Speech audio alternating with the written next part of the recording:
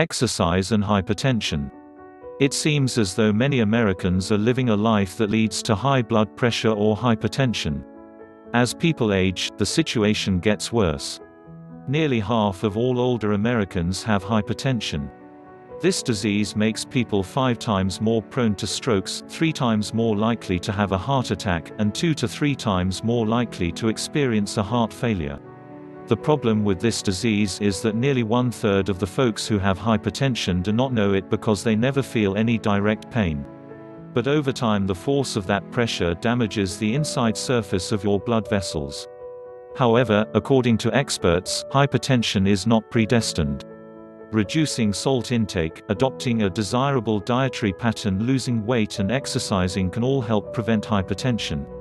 Obviously, quitting bad habits and eating a low-fat diet will help, but the most significant part that you can do is to exercise. And just as exercise strengthens and improves limb muscles, it also enhances the health of the heart muscles. Heart and exercise. The exercise stimulates the development of new connections between the impaired and the nearly normal blood vessels, so people who exercise had a better blood supply to all the muscle tissue of the heart. The human heart basically supplies blood to an area of the heart damaged in a myocardial infarction. A heart attack is a condition in which the myocardium or the heart muscle does not get enough oxygen and other nutrients, and so it begins to die. For this reason, and after a series of careful considerations, some researchers have observed that exercise can stimulate the development of these life-saving detours in the heart.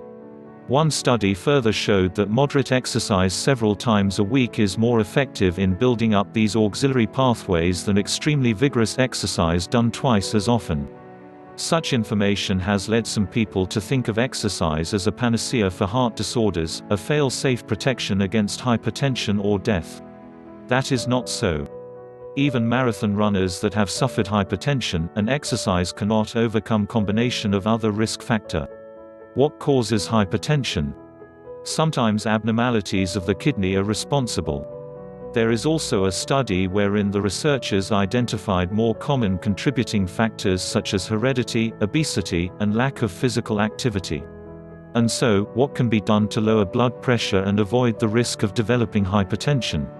Again, exercise seems to be just what the doctor might order.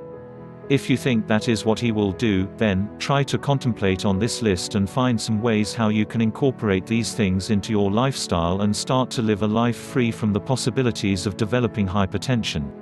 But before you start following the systematic instructions, it would be better to review them first before getting into action. 1. See your doctor. Check with your doctor before beginning an exercise program. If you make any significant changes in your level of physical activity, particularly if those changes could make large and sudden demands on your circulatory system, check with your doctors again. 2. Take it slow. Start at a low, comfortable level of exertion and progress gradually. The program is designed in 2 stages to allow for a progressive increase in activity. 3. Know your limit. Determine your safety limit for exertion. Use some clues such as sleep problems or fatigue the day after a workout to check on whether you are overdoing it. Once identified, stay within it. Over-exercising is both dangerous and unnecessary. 4. Exercise regularly. You need to work out a minimum of 3 times a week and a maximum of 5 times a week to get the most benefit. Once you are in peak condition, a single workout a week can maintain the muscular benefits. However, cardiovascular fitness requires more frequent activity. 5. Exercise at a rate within your capacity.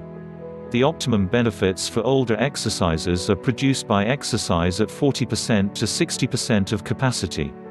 Indeed, weight loss through exercise is an excellent starting point if you want to prevent hypertension. Experts say that being overweight is linked to an increased risk of developing hypertension, and losing weight decreases the risk.